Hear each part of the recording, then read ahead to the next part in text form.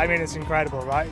Being an Olympian or a Paralympian is a dream of any young kid that wants to do sports, and luckily today I managed to get a position there, you know, and now next year Andy and I are going to have to fight out who goes, so that'll be an interesting battle. Well, I said when I first started rowing that a gold at Paris 2024 is like my ultimate aim. So Tokyo's come early, and if I manage to get there, that'll be a stepping stone towards that gold in Paris.